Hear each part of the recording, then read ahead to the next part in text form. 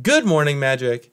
I'm Gavin Verhey from Wizards of the Coast, and this weekend is Commander Legends Pre-Release Weekend. But how do you even begin building a deck for Commander Legends Sealed? Well, let's dig in today.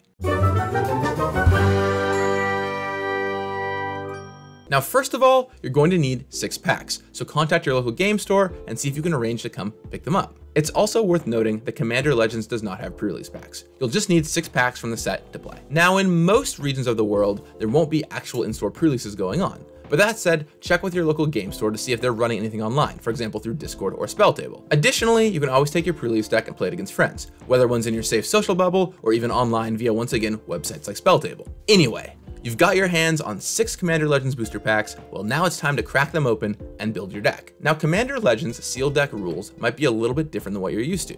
You're going to be building a 60 card deck, and of course you're going to need a commander, and your entire deck needs to match that commander's color identity.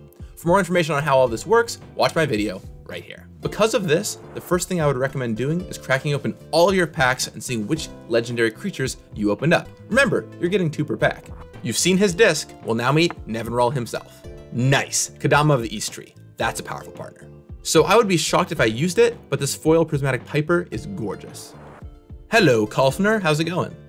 Ooh, spooky, Tevish Zot. Be careful if you partner up with him. You get the idea. So look through your legendary creatures and see if any really interest you as your commander. Aside from just choosing your favorites, be sure to look through all your partners for really good synergies. Because partner lets you have 2 commanders, there's some great combinations you can put together. Now, unless a commander really leaps out to you, you should sort the rest of your cards by color and then begin looking through to see which color has the most cards you would want to play with. You can also, of course, just look for strong bombs you want to play in your deck. Court of Bounty? Yes, please. Blasphemous Act is a commander staple for a reason. Sweet Gum Recluse is indeed sweet. They'll never see it coming. In addition to just bomb cards that are really powerful, really keep an eye out for evasion. Commander games can really gum up, and abilities like flying or trample are excellent for getting through damage, which is not only great in Commander in general, but also with Monarch in the format, you will want to be hitting your opponents for damage so you can become the Monarch and take the crown. Now keep in mind, you can only play cards in your commander's color identity. So you can only play a 3-color deck in this format if you opened up a 3-color legend. So a lot of the time, you're going to be playing 2 colors. As for my colors, looks like I'm playing red and green. Let's smash. Now, once you have your colors chosen, you're going to want to find about 35 cards to play, including your commanders. I recommend playing about 25 lands in this format. Now, while many good practice sealed rules apply here, it is still Commander. So you're going to want to make sure you have plenty of long game plays. Commander games will often go long and you will have tons of mana at your disposal. Don't ignore playing early creatures entirely. You're definitely going to want them when the Monarch enters the game, but making sure you have some awesome cards at 6 or more mana is going to be important for your commander deck. One other thing to consider is how your commander impacts your mana curve. Normally the idea of a mana curve is you want enough things at each mana cost that you will find something to play on those turns. But keep in mind that because of your commander, you will always have it available to play on that turn. For example, if I have a 2 mana cost commander, well on turn 2 every game, that commander can just come down. In addition to your normal staples of bombs, removal, and evasion, keep your eye out for mana acceleration and card draw. These are the cornerstones of the commander format, and things like mana rocks, artifacts that make you mana, are really good in this format, and you will often want to play all the ones that you can. Now let's take a quick look at the deck I built. Now here's the red-green deck that I built. Let me walk you through it. We'll start with the commanders. These are pretty integral to the deck. We've got Elena, Kessig Trapper, and Kodama of the East Tree.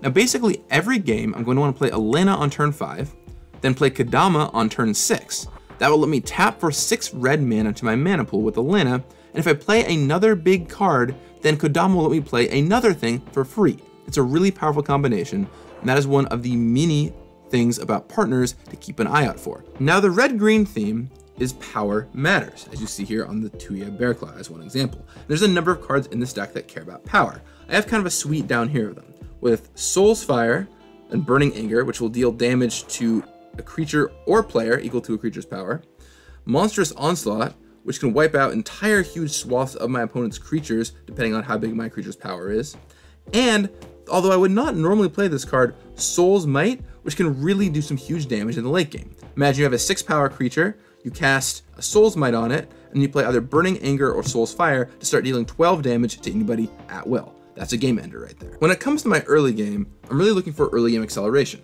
Cards like Finhorn Elves, 3 Visits, Moss Diamond, Farhaven Elf, and Commander Sphere, plus Sisei's Ring will all help accelerate me to play these late game cards really quickly, especially because Kodama of the East Tree lets me do so efficiently.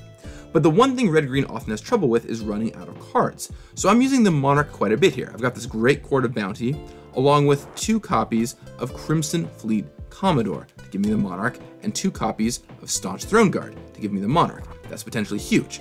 As another source of card advantage, I've got some Cascade. So Sweet Gum Recluse is an awesome card in this stack.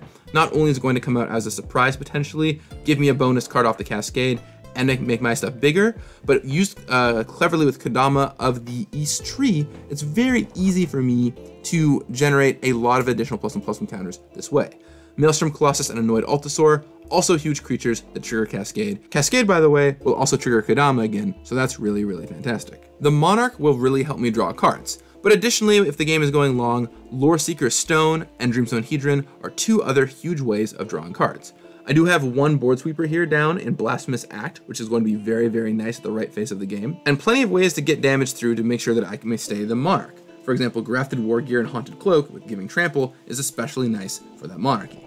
Dragon Mantle, by the way, keep in mind this pumps a creature's power, which is really nice with these power boosting effects. Burning Anger plus Dragon Mantle lets even a small creature start taking out some really huge opponents. My curve is a little light early, but I've got some good stuff going on all across it, and I can play cards most turns of the game, I think, and it'll work out pretty well. And I feel like this is a good example of what a red-green Power Matters sealed deck might look like in Commander Legends. One other thing to keep in mind is that every 2-color combination in Commander Legends has its own theme, and some of them are more subtle than others. If you want to learn what all of them are so you don't miss any yourself, check out my video here where I cover all of them. And finally, I just want to say, this is Commander. It's a format all about having fun.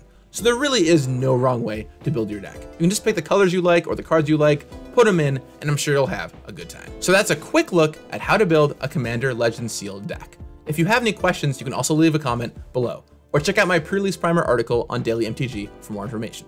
I'll talk with you again on Wednesday. And in the meantime, may you prepare for building the best Commander sealed deck you can. You got this. Oh, hey, there's my preview card, Dargo the Shipwrecker. We're onto our legendary slots, so nice big giant pirate with a great backstory. And then Numa, Jiraga Chieftain, for our Elves deck, or a +1/+1 counters deck, I suppose. And oh boy, well, we are off to a strong start.